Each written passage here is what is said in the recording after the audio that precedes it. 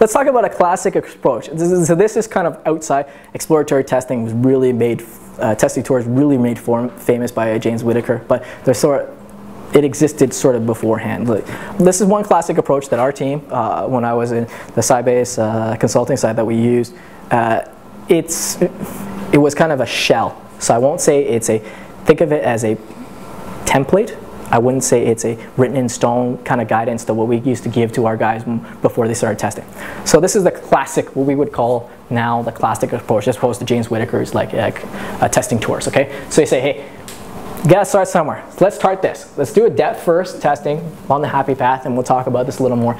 Let's add some alternative paths, use some non-unit test cases, off-road, and then lastly we'll go to this off-roading part, okay?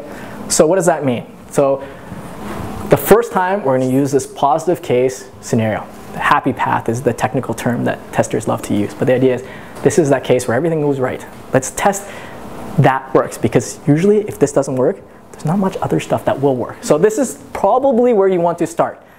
For sure, a lot of people have different approaches. Usually this is the place you start. Next one, what you do is you take a look at you vary critical and non-critical options, and you kind of create this other path. So what we'll do is we'll start to change things up, okay? So that means the previous one was maybe the happy path. Design thinking, we might want to use a term like golden thread, right? That one thing that sells your application, that one key feature, key path. Then what we do is we start to derive from it, vary it, okay? Right?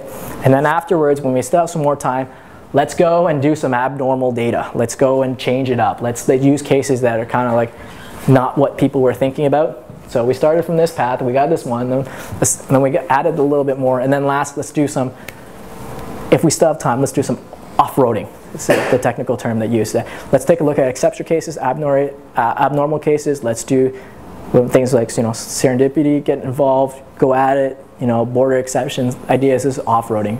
Off-roading, what it meant was you're going off the script. So other things in the previous one, if you have this path, this happy path, in former waterfall RUP methods, you should have that should be very, very clear in your SRS document, right? So that's well documented, right? You should look at the manual and you'll have like all the steps for that. This is very easy to get the information here, right?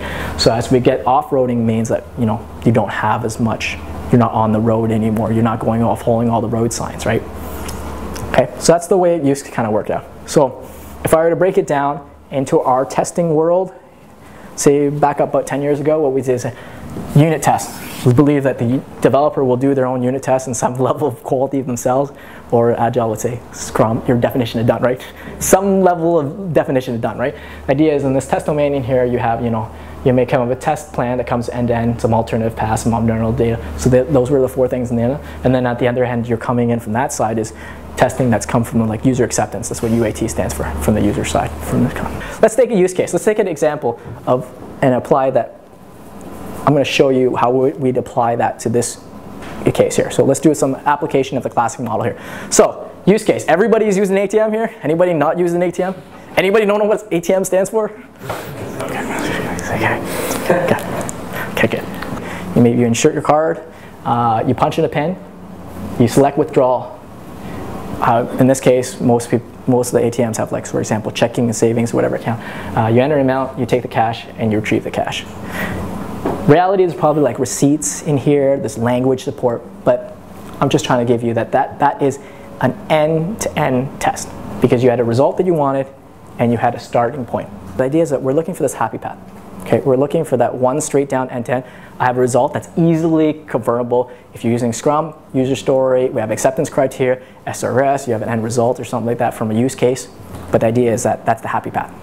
So we might vary it. There's lots of different ways to vary it, but this is one I chose to show you here. In that case, you insert your card. Instead of saying checking, you put savings, right? We're varying off the happy path, but just a little bit, okay? So abnormal data. Now we've finished all the happy path. We finished the happy path. We have some level of sort of, not happy path type of things, is switching things up. Let's go after the hard stuff, right? So incorrect pin, right? Anybody put their pin in wrong 3 times? Like, incorrect pin, right? We're testing that case scenario, right? Like it's not any one of these Customer wants card to be eaten. No, not that's not the goal of the sentence.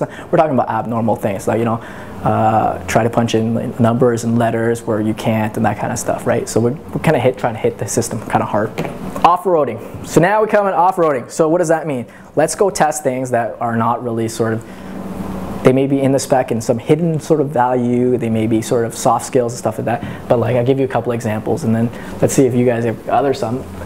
First one is like zero and negative balance, right? Let's go pull out some money, run the same test case with a different precondition, right? Like simultaneously do online withdrawals from like different ones. A little hard with the card, but say you had like online banking, you try to do it at the same time, or does anybody still use phone banking? Does it even exist? Oh, do you? Yeah. Oh, okay. But hopefully from your cell phone? No. Oh, okay. Okay. That's hardcore. Bank machine has out of money. Like, what does it do? Does it still debit your account? Like, is there any type of system to fix that? Damaged card. You know, let's try to run it through. A couple things. Account frozen. I don't know. It's interesting how every time I kind of run through the example and I ask for different off-roading things, it's interesting what kind of comes up. But the reason I mentioned that is that you very practically you saw that, you know, different testers come up with different results.